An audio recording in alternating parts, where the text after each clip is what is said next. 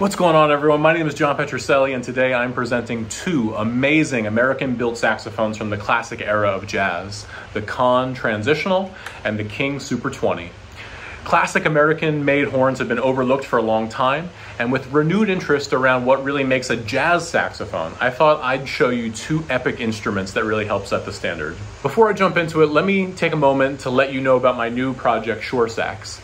Sure Sax is a vintage saxophone sales company specializing in curating rare saxophones for clients. The company's focus is providing exceptional service to musicians and collectors who are seeking specific brands, models, and unique saxophones for performance, collecting, and investment. At Sure Sax, we are building a brand identity that reflects musical freedom, vintage flair, with surf and beach-inspired thematic elements. Click the link in the description of this video for more information, and don't forget, surf for your sound with Sure Sax. All right, so first up, we have this transitional Conn, a saxophone that sits right in the middle of Conn's evolution from the New Wonder 1 and 2 series to the beloved 10M model. If you don't already know, CG Conn Limited was a renowned manufacturer known for producing high-quality professional instruments dating back to the late 19th century. What sets their saxophones apart and makes them worthy of interest is the perfect blend of traditional craftsmanship and their overbuilt design language, especially when it comes to their ergonomics. Check out this neck. With nearly every saxophone ever built, the curve of the tenor saxophone neck through repeated use, and let's be honest, abuse, will lead to what's known as pull down. Especially when you end up jamming the mouthpiece onto the neck when the horn is attached to the body. You're creating tension in the angle of the neck, which you can tell when the metal on either side of the neck begins to show visible creasing and ripples. It's just not possible on this Conn, who installed a skyscraper-sized beam across the underbelly of their neck, ensuring it would take something like throwing it off an apartment building to bend. So this transitional Conn has exceptional response combined with unparalleled tonal brilliance, which is achieved through the lightness of its construction. Many times when I'm working with students who have only played on contemporary instruments like Yanagisawa tenors, for example, they've never experienced the instrument vibrating in their hands because contemporary horns are just too thick and too heavy to do so. Hand-built in the 1930s, this transitional tears down the stereotype of the bowler hat and dance hall vibe and makes me think of Mark Shim going for blood with Vijay Iyer, or Troy Roberts tearing it up in a funk soul setting. Just take a look at the size of this bell and just the overbuilt nature of everything that you see and touch on this instrument. This horn is ready for action. Next up is my personal King Super 20, a saxophone that stormed onto the scene in the 1940s and quickly earned a reputation as the go-to instrument for many jazz greats. The design developed through 6 main series from the 1940s all the way through the 80s, and it was gradually tweaked and updated by King in their design. Mine is what's known as a Series 1A Transitional. You can instantly tell because of the double socket neck, which was meant to improve sealing and response. So you can see that there's actually 2 inner levels, the outer and then the inner ring that seals onto the body of the instrument.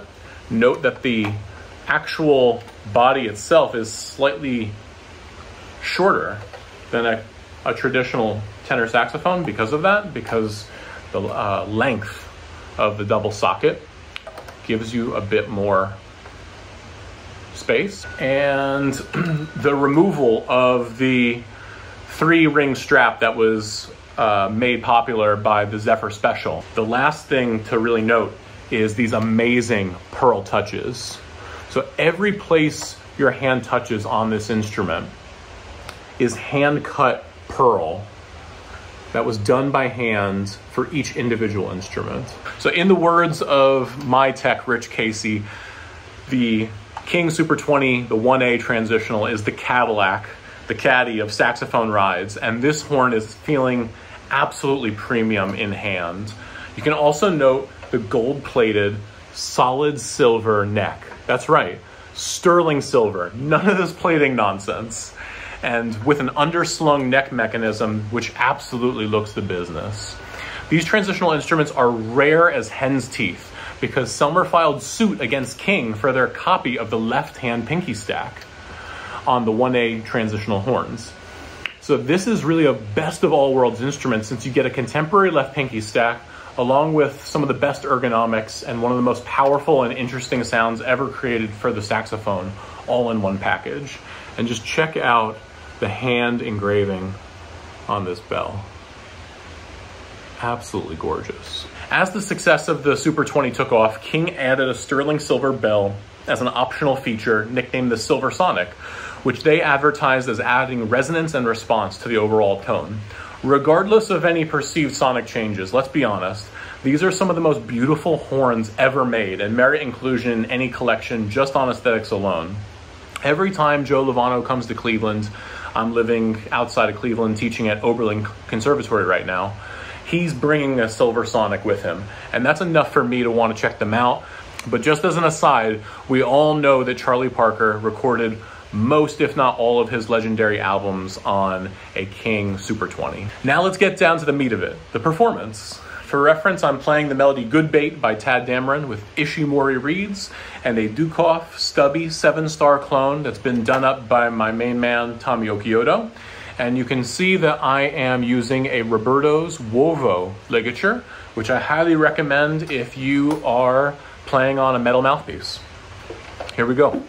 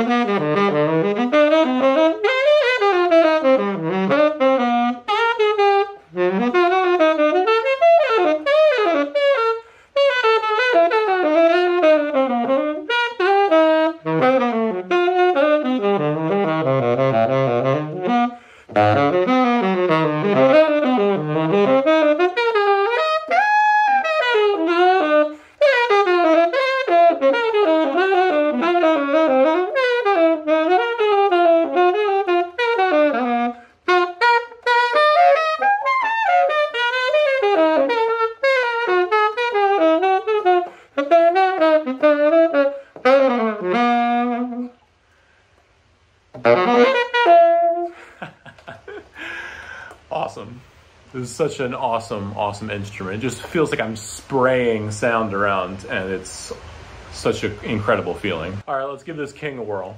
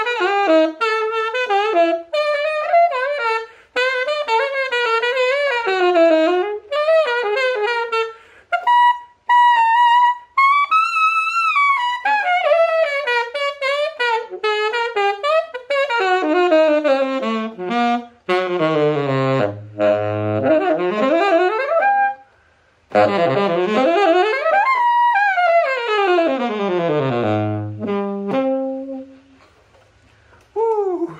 There's a lot more to be said about these incredible instruments, but I'm putting it out there to my viewers. Which one do you like best? Are you interested in true pop, funk, jazz, purpose-built instruments that were handmade in the States? Maybe you've begun to check out some other makers of legendary horns I didn't cover in this video, like the Boucher, Top Hat, and Cane, or the Martin Handcraft series. Let's continue the conversation, and remember, keep the reed wet. Until next time, over and out. You know what? I totally forgot to mention this, but one of the reasons why the Conn is going to sound like nothing else is because it's got rolled tone holes, and every other instrument virtually has drawn tone holes, and that is a rabbit hole for another day, but rolled tone holes are a big deal, and they can save your pads as well as add brightness and power potentially to your sound.